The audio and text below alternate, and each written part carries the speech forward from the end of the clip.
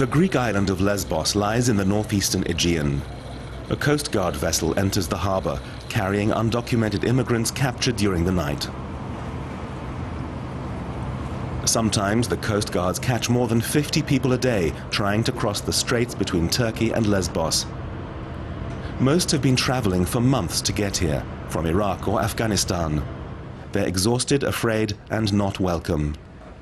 One refugee tells us his boat crashed into the Coast Guard vessel during the night. They were then handed over to the police. Sudden accident with the police officer and coming here.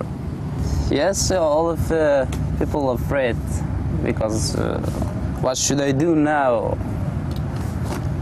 Just nearly 4 hours just thinking what should I do now until what should I do?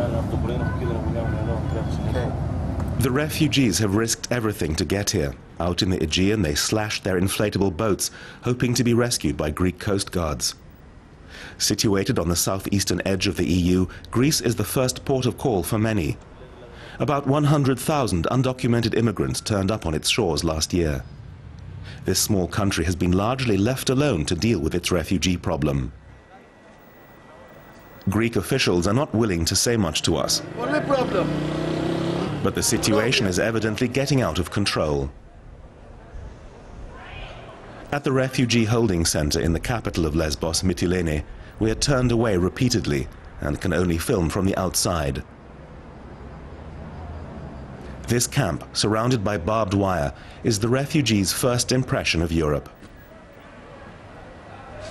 The camp houses up to 800 refugees.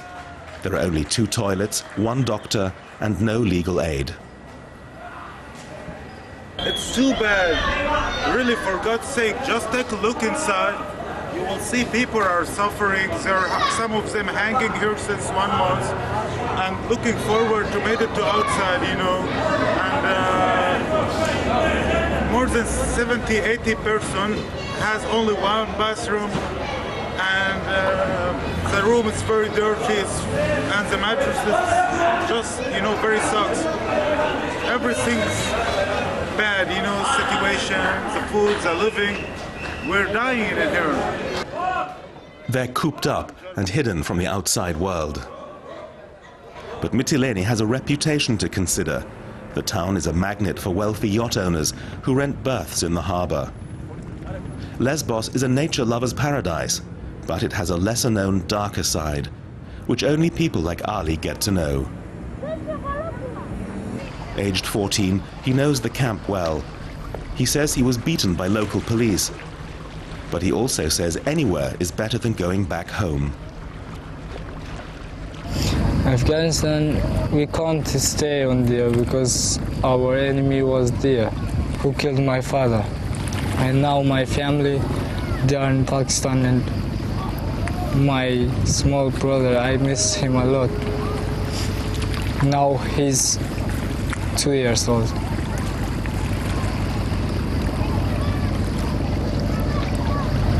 How do you see your future? What do you think in a year's time? When you turn 15, where will you be? What will be? I don't know that. I don't know. Ali tells us his dream is to become a computer specialist and live in Sweden. But people like Ali are among the lucky ones. They've at least managed to reach Europe alive. Günther Burkhardt, a human rights activist with the NGO Pro Asyl, says many don't make it this far. This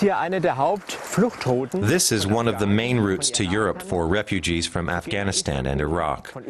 They first go to Istanbul, from Istanbul to the Turkish coast, and from there it's just a few kilometers. They paddle for their lives. Some of them have boats with engines. It's one of the few options available for getting to Europe, but it's extremely dangerous. We read in the papers today that 2 corpses were washed up on the other side of the island. On Monday there was another one. There are probably many who die while trying to reach Europe.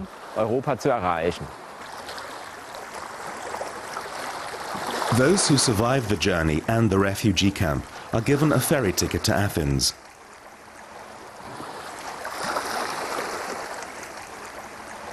There they can apply for asylum, which in most cases is rejected. But at this stage, most of the refugees aren't aware of that. It's very, very good day, because 14 days I was in the cage,